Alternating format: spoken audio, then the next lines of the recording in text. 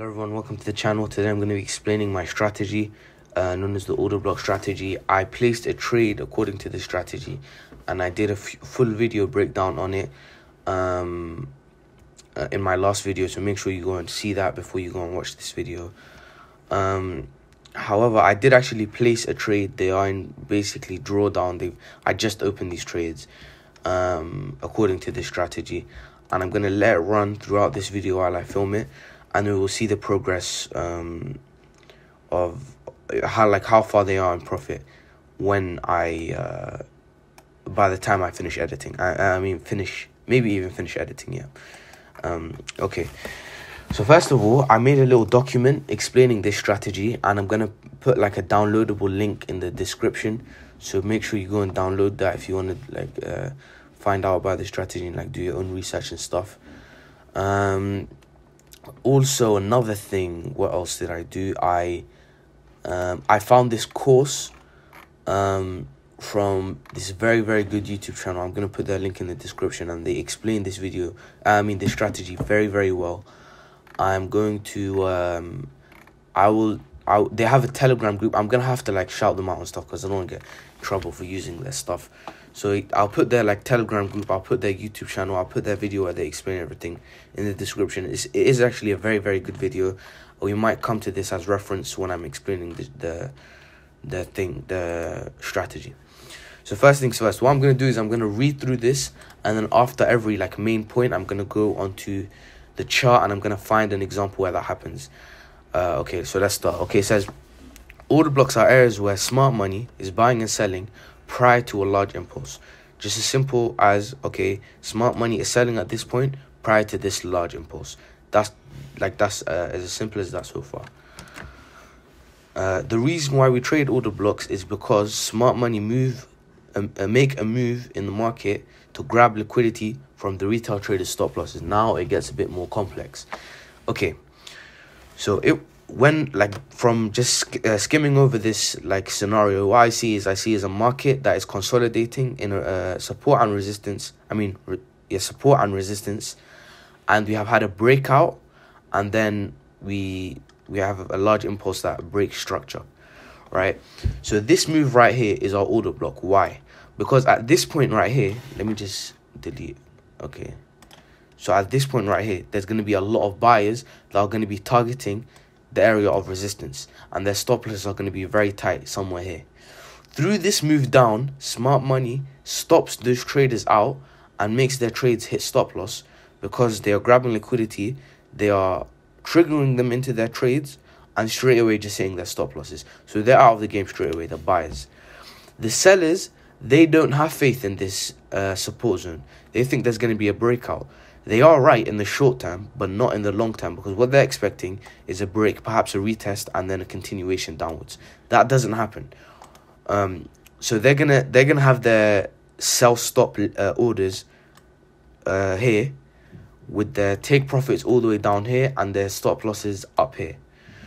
Through this move down, smart money triggers them into their orders, but as soon as they are in a couple of pips in profit, it depends what time frame. This is not 1 minute time frame, so it's not going to be a couple of pips.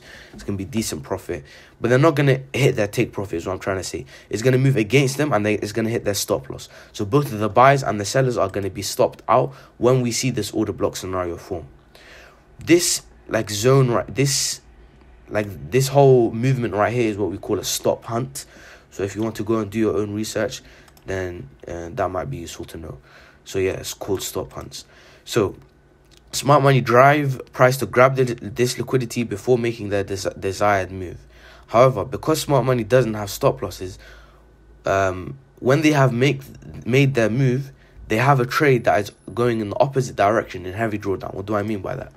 So because smart money has access to huge amounts of capital that retail traders don't, they're going to enter a whole lot of sell orders at this point right here, and that's going to move the market down and grab that liquidity that they want to do. So they've achieved their purpose of grabbing liquidity, but in that they've opened a trade that at this point is going to be in heavy drawdown, because market is going to move against them. This move downwards, this grab of liquidity is only a grab of liquidity. It isn't a long move down, that it's not going to continue going down. If that happened, well then yeah, these trades that they've opened at this point are going to be in profit, and that's good. But trades, when they open these, it goes down for a bit because they have the power to move the market, but then it goes against them. So at this point, those trades, those sell orders that they've placed at this point are going to be in heavy drawdown at this point. So what they do is they want to mitigate their losses, so they bring the market back down to that point and close those trades at either break even or a little bit in profit or a small loss. But it's going to be within this zone of the candle, the breakout from previous structure. So within this zone right here, we're going to see the market return to that zone and then continue the move upwards. So how are we going to trade alongside smart money? We've explained that. So they drive price back to mitigate their losses and continue the move. This is where we come in with our strategy. We look to enter this mitigation and follow price with them, exactly. So let me delete all of this. We enter the trade, the buy order at this point, the 50%. Some people enter at the 0, or some people enter at the 1. It's just preference. The pros and cons of entering at the 50. It's less likely to trigger than if you enter at the 1. But if it does trigger, you're gonna get a better risk to reward. So yeah, that's that. If you just want to get triggered in, then just enter at the 1. But I like to enter at the 0.5 level of the Fibonacci because I get better risk to rewards. And by the way, I didn't explain the risk to rewards part. For these strategies, you can get insane risk to rewards. Like you can get 1 to 50 risk to rewards with like a 10 pip stop loss. That's not unheard of. In fact, that's average for this strategy. You don't find you don't find more than a 1 to 5 risk to reward using a retail strategy. So this strategy is smart money concepts as a whole are insane, but this strategy specifically is very, very good. Because you can get very, very tight risk to rewards and small stop losses. So this is just like a markup of me using just a pen tool on TradingView. So I'm actually gonna go on like a real life example right here, and then we're gonna do a little breakdown. So it's very similar to the old one in the way that we have like a zone of support and resistance. Let's just go here and mark up our zone of support and resistance.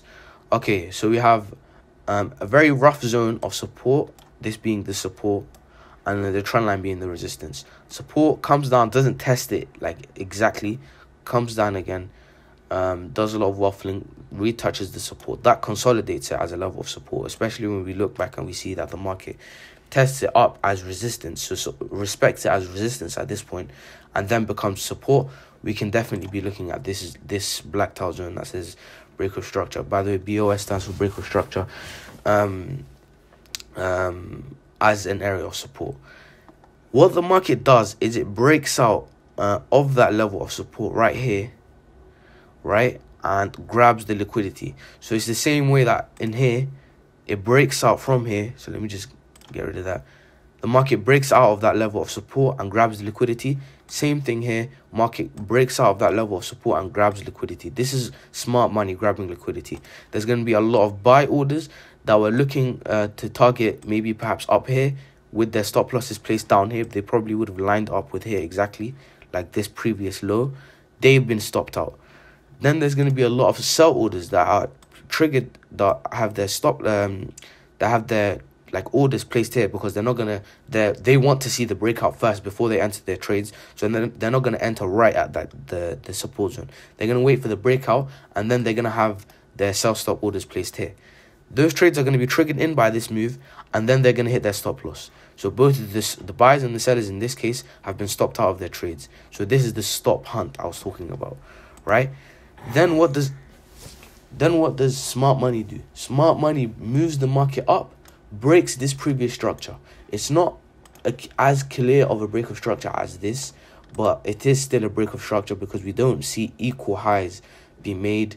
If it was like equal highs, we'd have to see the market just touch that black line and not move above it in any way, shape or form. But the market does move above it. And then what we see is the market move back down. What is this move? This is smart money mitigating their losses, pushing the price back down to this level so that they can close the trades that they've opened, these sell trades that they've opened here, at break even or in profit. In this case, it'd probably be in profit. So yeah, and then so smart money brings price back to this level. Then what we do is we trade alongside smart money. We make our stop losses very tight, and this is what I was talking about. Stop losses can be very tight when we're trading this strategy. This is probably a very, very small. It's a 2-hour time frame, so just looking at it, it's probably like a 10 pip stop loss, maybe 15 pips, which is great. You don't find that in retail strategies. So as I say, I opened my trade at the 0.5 line of the Fibonacci, and I put my stop loss at the 0, and it was like a perfect trade. Touches it, bounces off straight in our direction. So yeah, it's a very, very lethal strategy if you get used to it. And this is the strategy that I used for this trade right here that I entered, that I showed at the beginning of the video. What we had was a break of structure. So this is the order block. So we had a break of structure from here. So we had a break of structure from like a level of resistance, if you like, here, and grab of liquidity, stopping out the buyers and the sellers. Then we had a break of structure from all of these previous lows. So this is the break of structure. Then we saw the market. Oh no, I didn't mean to do that. Then we saw the market return all the way back up to the level of the order block, and now the market is going to keep going down. I think that this trade is still in drawdown, but I'll do an update by the time I finish editing to see where this trade is at. I didn't actually enter here because I didn't see it. If I had done, I'd be in profit, heavy profit right now. But we learn, you know, we carry on. I entered actually quite late, somewhere down here. That's why I'm in drawdown. So yeah, if I had entered here, that just shows you it's not the strategy. It's just me being dumb and not entering early. Why did I do that? It's just me not entering at this point right here. Let me just get rid of these. It's just me not entering at this point. If I had entered at this point, I'd be in profit 20 pips right now. But I'm in a loss because I just entered late. So yeah, make sure you keep your eyes out for those order blocks. It's a very, very lethal strategy. Also, make sure you check the description if you want to see this exact this little thing that I made, this document, and if you want to see the course. So thank you for watching. I'll see you in the next video, which will probably be not soon because we have online school now and I probably won't have time. So yeah, thank you for watching, and I'll see you in the next video. Bye. Just a quick update on that trade that I placed, the the GBP CAD trade that I placed. You can see that while I was filming the video, it was in drawdown.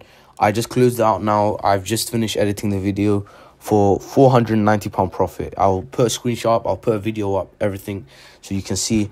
So yeah, you can see that despite me opening the trade late, I managed to catch a great amount of pips, and I wasn't even over leveraging my account. I used the one lot size. So yeah, the possibilities are endless with this strategy. So yeah, make sure you go and check that link in the description because it has a lot of good. I've put in the video from Vertex Investing, which is actually very good. The course, the link, everything's there. So make sure you go and take a look at that.